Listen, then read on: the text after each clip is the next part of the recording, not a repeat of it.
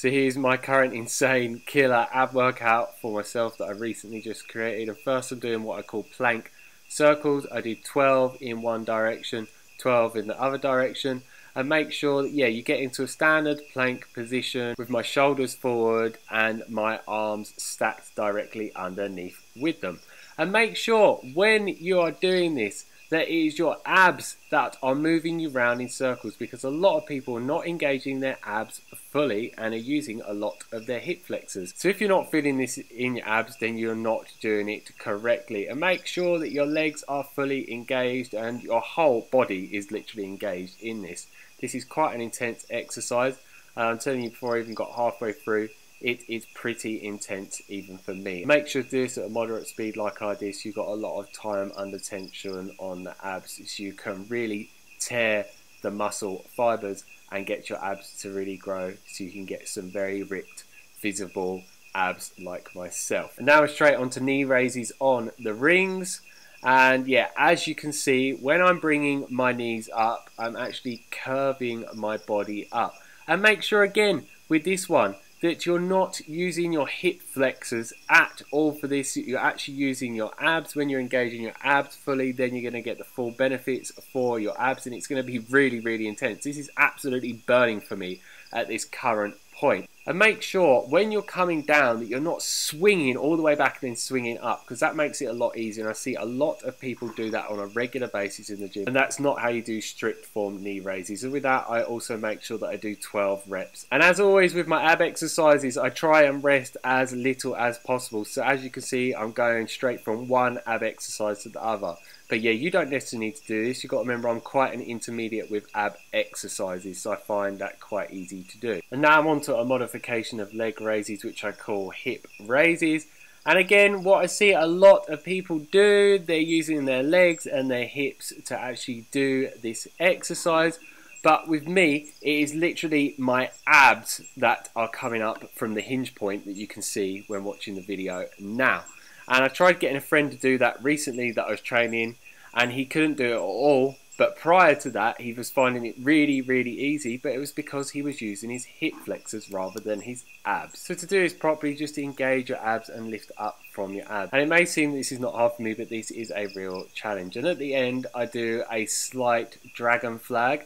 As you will see in a minute, it's not perfect form when going actually up, but definitely perfect form coming down. And I'm doing this last one at the end to really fatigue my ab muscles. And this is one of my favourite ab exercises and one of the hardest ones to do. And with that exercise, also make sure that I'm doing 12 reps as well. And if you find that one too hard, you don't need to hip raise, just lift your legs up and just do leg raises. And now I'm on to knee to elbows, and I actually do a twist modification to the outside, as you can see here. And what I actually noticed when watching this video, my form is not actually perfect. As you can see, my shoulders are slightly backwards, so my arms aren't completely stacked underneath my shoulders. So ideally, I'd rather that my shoulders are more forward and my arms are parallel underneath. And that position is identical to doing a standard plank. And this ab exercise is really focusing more on the obliques. So yeah, I made sure that I did 3 exercises that are more focused on the obliques, and then 3 exercises that are more focused upon the abs. And in this ab workout that I did 6 different ab exercises and 3 rounds of each exercise. And I'm telling you now, this ab workout is not for the faint-hearted or weak-minded. So anyone that is not quite advanced with calisthenics, I do not recommend trying this workout at all until you have got more advanced with calisthenics and your abs are a lot more used to doing very intense workouts with very short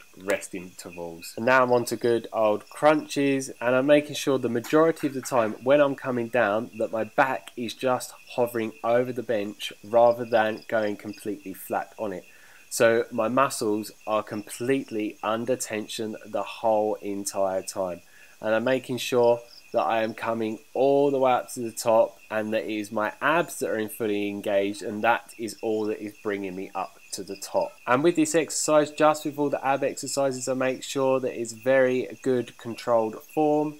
with a moderate amount of speed. You really don't want to be going fast at all, because then your muscles are hardly having any time under tension. It's not really going to fatigue the muscles, and it's going to be a lot easier. And a lot of people in the CrossFit movement tend to do their reps really fast, and yeah, it's just not going to give you the greatest muscle gain benefits. And you'll see a lot of people in the fitness movement that do not advise against doing crunches whatsoever, but yeah, I think it's a load of misinformation. My body absolutely loves them, and I really feel that it is really working my abs really intense to help me get those well-defined ab muscles that I have and keep them consistently over time. And now we're on to one of the really intense ab exercises again, which is hanging leg circles. And how you do this one is make sure your arms are extended all the way out and that you're dead hanging, and then you're using your abs and obliques to make your legs go around in circles like I'm showing you in this video. And I normally do 12 reps, but I actually did 10 reps in this. The next round I did 12 reps, and then the last round I did 10 reps. So yeah, that is it for this video. If you have any questions, leave them down below. Make sure you like the video, that you share it with your friends, and you subscribe to get a lot more calisthenics workout videos from me on a regular basis. And make sure you click the bell notification button next to the subscribe button, otherwise YouTube will not notify you of when new videos are uploaded. So stay fit, stay energetic, and go and get those gains. Peace.